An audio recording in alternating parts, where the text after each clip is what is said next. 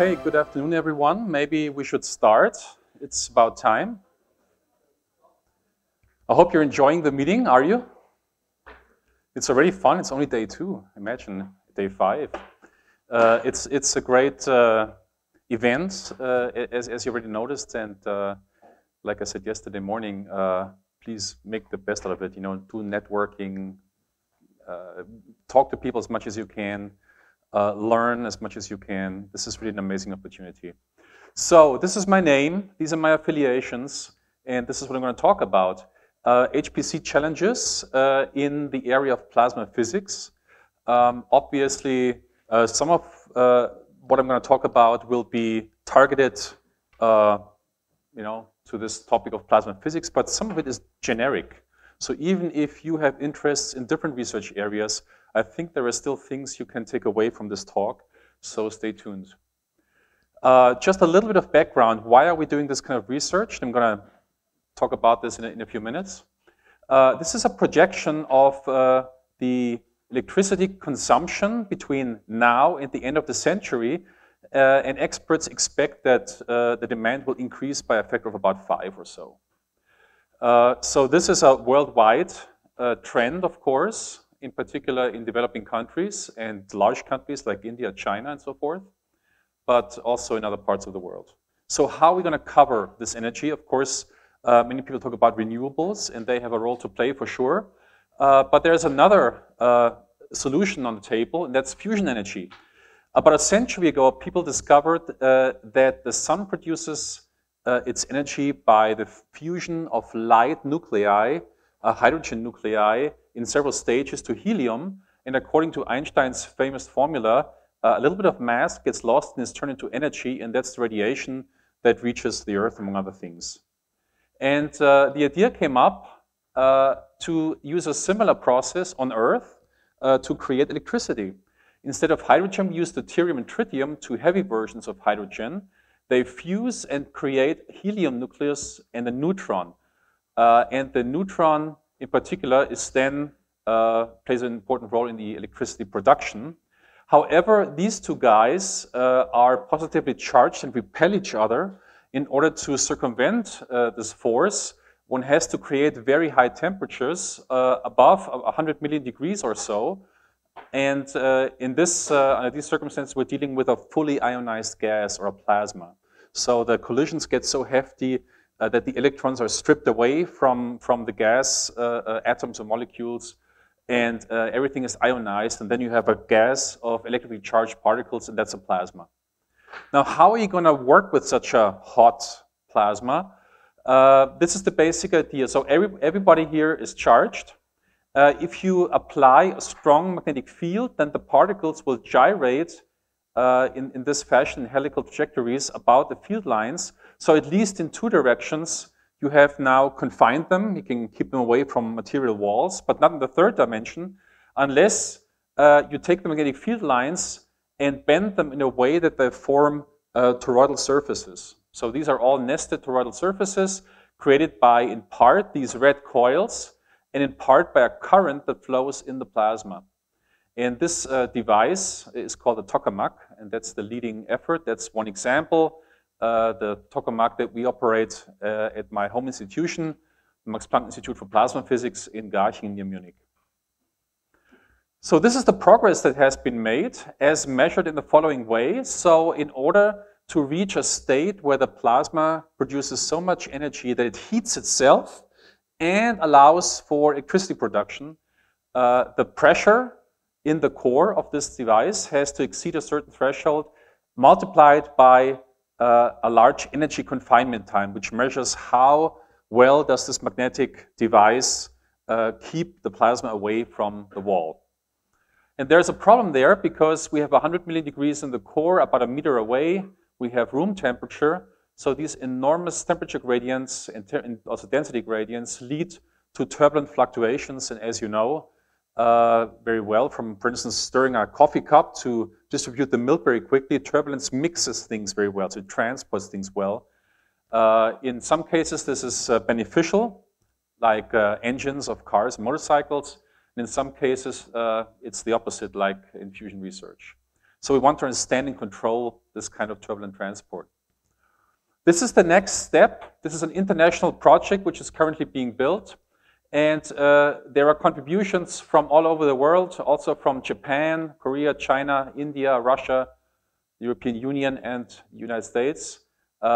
Everyone contributes to this big experiment, and this is how the construction site looks right now. And the first experiments are supposed to begin in the mid-20s. So that's the goal. So that's all background.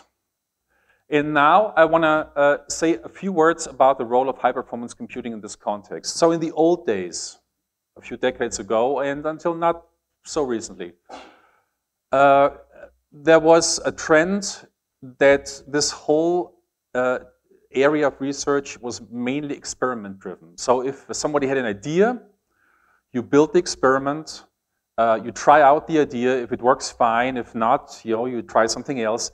Everything was sufficiently cheap and small and fast. You could do that.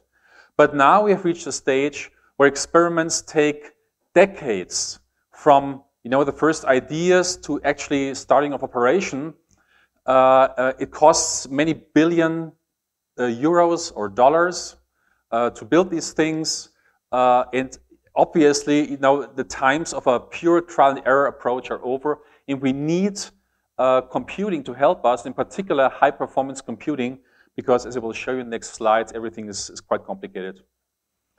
So, as you may or may not know, fusion research has been at the forefront of supercomputing ever since the 70s. In the US today, we still have the NERSC Computing Center in California, and this was started in the 70s during the oil crisis. So initially, it was meant to support fusion research only. It was meant to help accelerate fusion research. And then later in the 80s, it was opened up to other areas of research. Today, of course, it serves the entire scientific community, including fusion and many others. But it started in the 70s as a fusion research center. And this is the development I'm going to show you in the simulation capabilities in our field since the 90s or so. So this was the 90s. We had gigaflop devices, simplified geometries, simplified physics. So at this stage, we're more or less interested in providing proofs of principle. So we can, in principle, simulate, for instance, turbulent transport, but no one was taking this too seriously in terms of quantitative results. In the 0 years, this gradually changed. The physics and geometry became more and more realistic, and people started to compare simulation results with experimental measurements. This was nice, and now in the 10s, this has become a daily practice. Literally, every day, people carry out these simulations, make predictions, provide explanations, and interpretation for experiments. So this is where we are right now.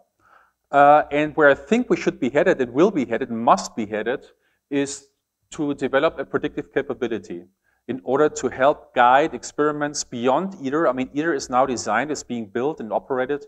But for the next step device, beyond ITER, we definitely need something like a virtual fusion device, which can guide experimentalists in optimizing the experiments in various ways. So this is the challenge, not unlike many other areas, for instance, material science, biophysics, astrophysics. Often we have many orders of magnitude in terms of length and time scales, which must be covered. There's different physical processes taking place, and they interact with each other in very complex ways. Often people try to emphasize only one of these boxes. They say, let's look at this aspect of the system. But obviously, if you're really interested in a realistic and reliable predictive capability, then you have to take into account that all of these processes talk to each other. And you cannot just use something like a superposition principle where one thing doesn't know about the other. And this is all done in the context of a multi-fidelity approach. So you have, like on a step ladder, you have a high fidelity model, which is very precise but expensive, and then you can maybe develop reduced models at lower cost, but maybe less realism or free parameters or something. So you're gonna end up paying some price as you go down. But the idea would be then to couple these dynamically in one simulation, not separately, but to do many of these and some of these in a coupled sense to give, to provide realistic, reliable predictions with a strongly reduced efforts. That's something we're currently working on. And one of the high fidelity tools that we are using in this context is the Jenko, which I started to develop about 20 years ago. And since then, a team of people that I lead worldwide actually has continued to work on this. So just a little bit of background. These plasmas are very hot, as we learned, 100 million degrees or so. At the same time, very dilute, like a millionth of the atmospheric density. Under these conditions, collisions are extremely rare. And therefore, you cannot use a fluid approach, which is always based on the assumption that you have so many collisions that you're staying close to a Maxwellian distribution, but this is not necessarily the case in these plasmas. So you could use this kind of equation. This is a Vlasov or collisionless-Boltzmann equation for this distribution function in a 6-dimensional phase space, 3 spatial and 3 velocity space coordinates. This could be solved, but it would be horrible even in modern supercomputers because there is so many space and time scales involved that you don't really need to address this problem. For instance, this system knows something about the so-called Debye length, which in our system is 10 to the minus 5 meters. It's ridiculously small. The smallest scales typically interested in are in the millimeter range. So you would waste a lot of resources, and therefore people have come up with an idea to reduce this system of equations, and this is just one example that you meet across the board in many scientific areas, also in supercomputing, particularly in supercomputing. Before you even think about coding something up, be sure that you have a minimal model description that's realistic enough, but that you're not wasting resources by just throwing everything on a big machine. And that's exactly what we're doing here. So instead of solving this equation, we solve an equation for the centers of these helical trajectories. And this theory has been developed since the 1980s until today. It's called gyrokinetics. And when we do this, as it turns out, we can reduce the effort by at least 12 orders of magnitude. That's huge, it's gigantic. So even the world's most powerful supercomputer, like Summit, could not solve this equation for our problems of interest if it weren't for this introduction of gyrokinetics. So without going into much detail, this is the code that I want to talk about. Gene, it has about 100,000 lines of source code and another 200,000 lines for pre- and post-processing. The numerical methods are really borrowed from computational fluid dynamics. There's a lot of finite differences. There's also finite elements, finite volume in the velocity space. We follow an open source policy. So we have a website where people can get the code. We also have support. If people want to work with the code and they run into problems, they can shoot an email to us, and typically within a few hours they get a response and some help. The code is also used in astrophysics, and this is a chart from about a year ago. These are all the institutions around the world where Gene is currently being used for both fusion and astrophysical applications. This is just an idea, to give you an idea of what this typically looks like when we simulate turbulence. So again, we have 100 million degrees in the core, we have room temperature outside. These strong density gradients drive certain, what we call micro instabilities, small scale instabilities that grow exponentially until nonlinear interactions kick in and they lead to this turbulent mess, which unfortunately leads to large losses in the radial direction. And those are the ones that determine the energy confinement time.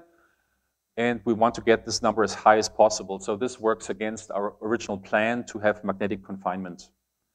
And we need to address this issue. We need to understand what's going on and control this process.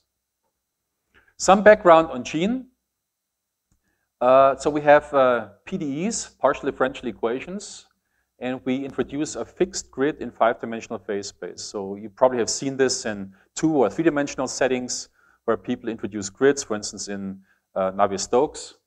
And similar things are done here, only a little bit more complicated because we have this mix of various methods.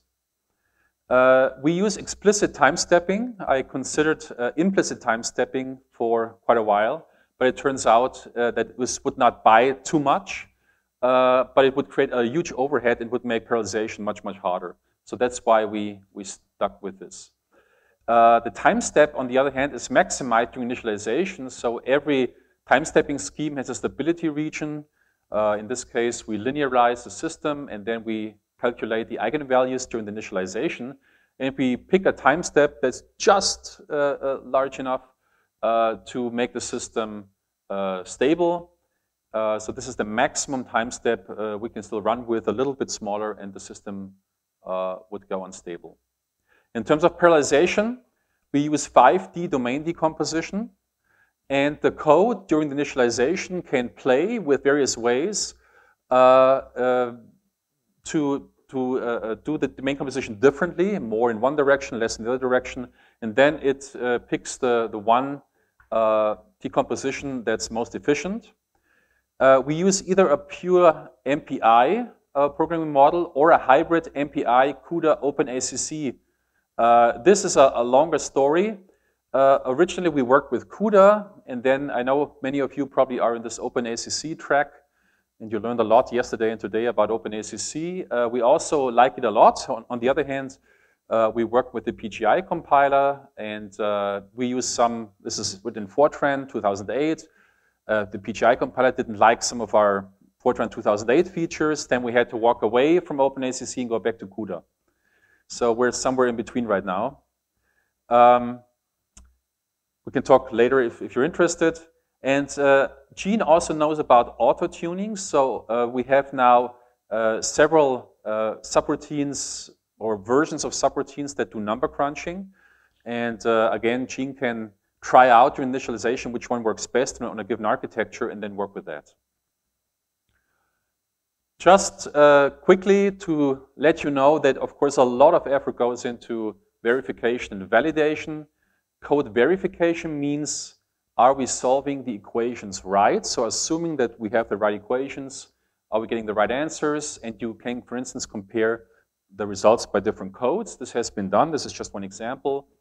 In code validation means, are we solving the right equations? Are these equations realistic enough?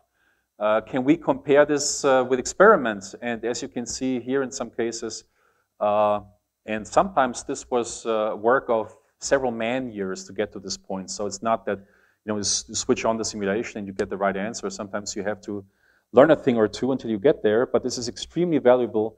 And again, this is something that every research area, of course, should worry about. Very quickly to science highlights, things that were discovered by means of these gyrokinetic simulations, which you would never have imagined by just looking at the equations. So one is shown here. You have a picture of an actual tokamak, but of course a simulation of that machine. And you see these very small structures, and you could think that maybe that's noise or something, but it's not. This is physics. This is turbulence at very, very small scales, sub-millimeter, so small that typically in the past people have always neglected that.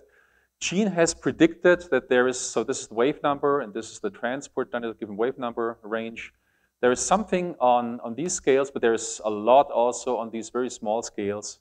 This was predicted first in the early 2000s, and then about 10 years later it was experimentally confirmed. So this is one step in the direction, predict first, and then look for it. And now we're also interested in explaining in particular what happens in the outer few centimeters, where sometimes you have these very steep profiles of temperature.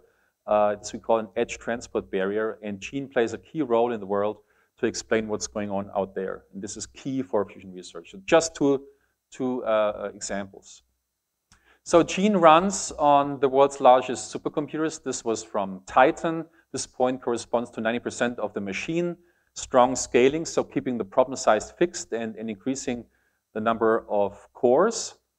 I just want to note here that whereas in previous, when there was previous upgrades from one system to the other, sometimes the effort was measured in man weeks. Now it's measured in man years. And this is not untypical. And of course, now we're moving on to Summit, which is the biggest computer as of today. There's a lot of software engineering that goes into this, but there will be a separate talk, I think, later this afternoon. So I'm not going to go into any detail. I just want to mention that even the physicists in our team had to acknowledge with time that this is not just nice to have, but it's vital. If you don't have that, you get lost sooner or later with this development. So this is extremely important if you have sufficiently large or even moderate-sized projects. So a lot of what happens is not just brute force. I already explained that going from kinetics to gyrokinetics was a vital step. If we hadn't done that, we would not be able today to do these simulations. But there's more, there's stuff on top of that that comes from applied math and computer science. And just a few examples. So one is sparse grid techniques. So here the idea is that you beat the so-called curse of dimensionality, which means that as dimensionality increases, the number of points you have to keep goes up dramatically. You basically hit a wall at some point. But you can beat this at least to some degree by running on such grids which have reduced resolution. And the magic is, applied math tells you that if you do this systematically, so for instance, you do these three guys, you add them up, you do those two, you subtract them, you get a good approximation to the real thing. And this is an example, slightly different case. These four guys minus these three guys give you this, which is very close to the real thing. So instead of doing a high resolution run, you do several runs on low resolution. You combine them according to certain rules provided by applied math, and then you get your approximation. If you're interested, this is one of the key people in this field who I work together with in this. And this has several advantages apart from increasing efficiency. It also introduces a new level of parallelism. Because if you have now several of these systems running, you can, of course, run them completely independently.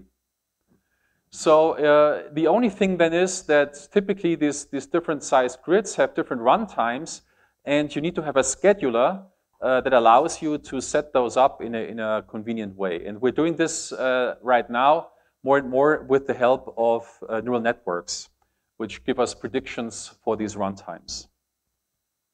Another advantage is that you have algorithmic fault tolerance. So for instance, if out of these five, maybe the system crashes in a way, let's say a node fails, and you lose the simulation. Then you can either rerun only this case, or you can just forget about it and use a slightly different linear combination, which also applied math provides you to get a slightly less accurate prediction, but still a valuable way to proceed.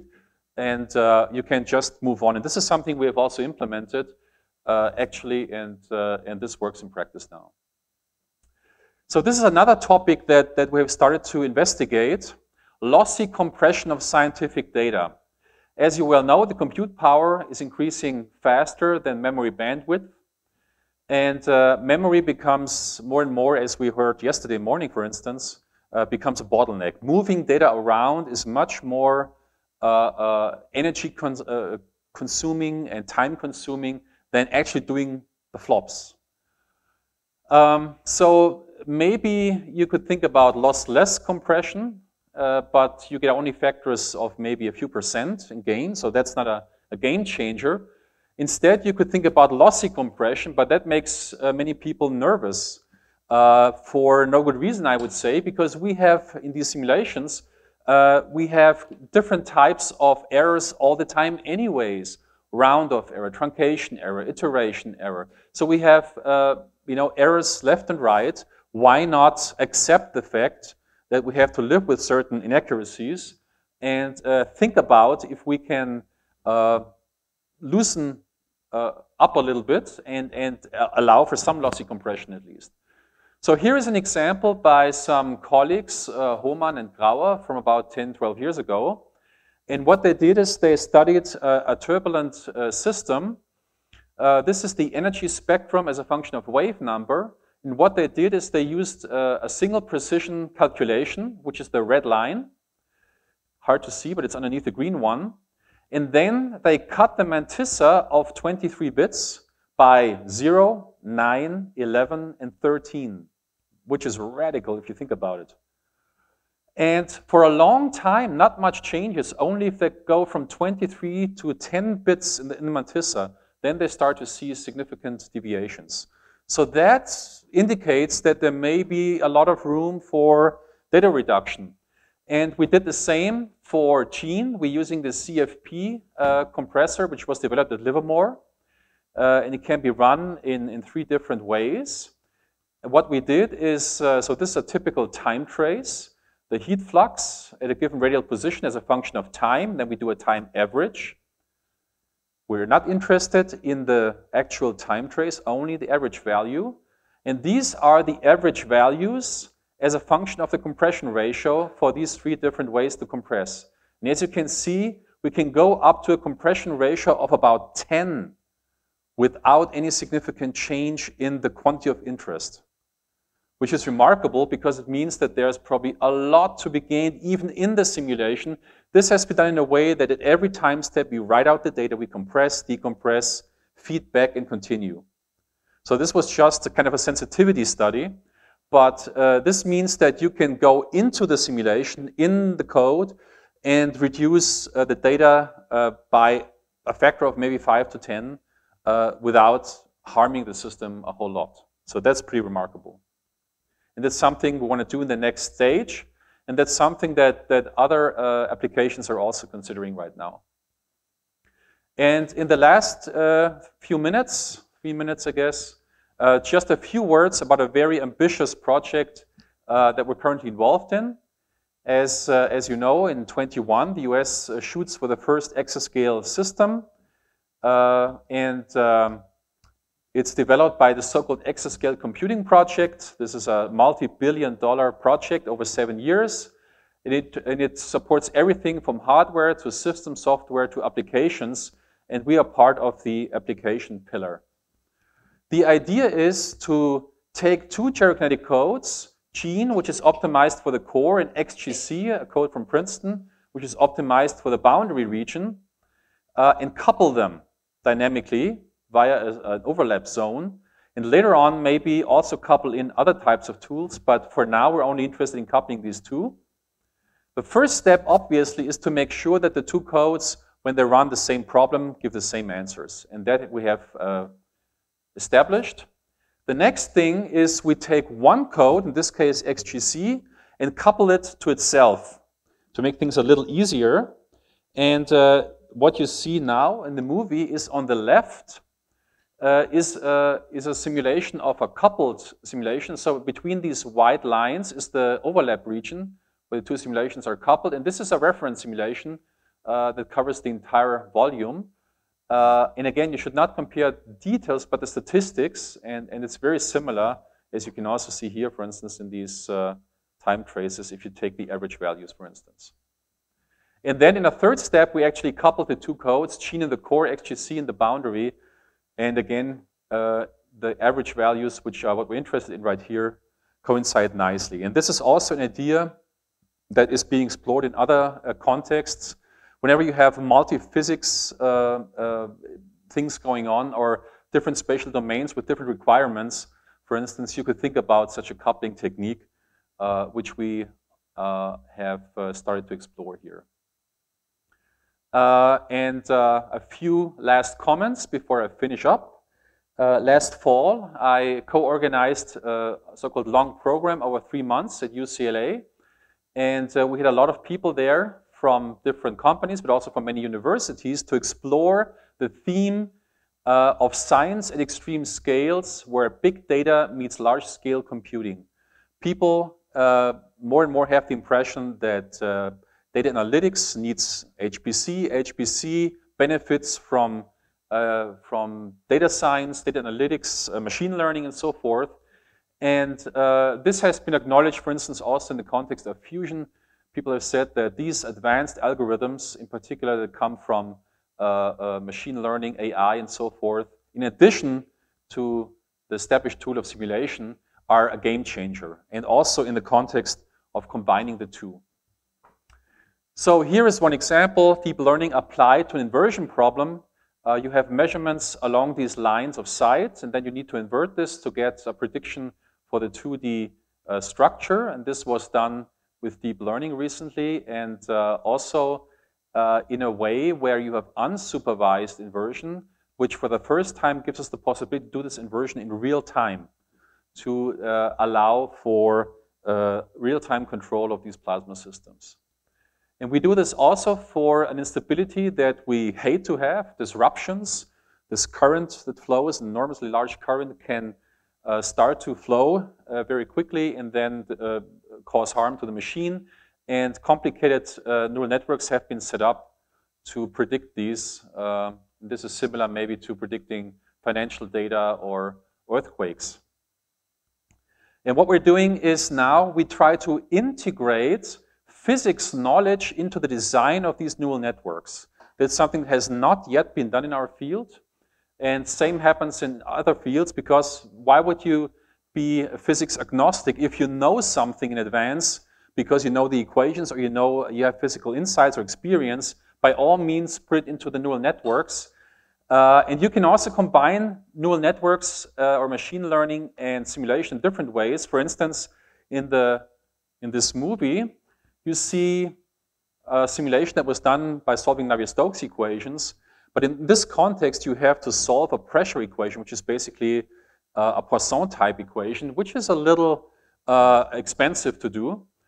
And in this case, machine learning has been used to replace this solve. So we don't have this Poisson solve any longer, but this has been replaced by machine learning. And in the fall, we'll start a project where we want to do the same for plasma systems. And this is my conclusion. The overarching goal in our area is to contribute to the development of a validated predictive capability. And this can help to accelerate fusion research dramatically and make it cheaper, faster.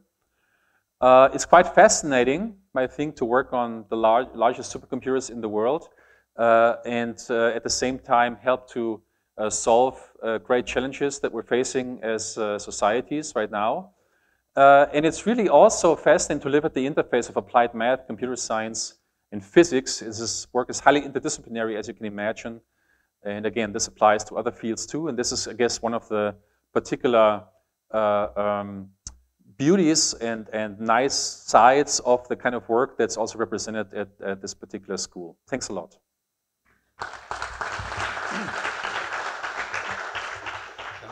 Yeah, thanks a lot, Frank.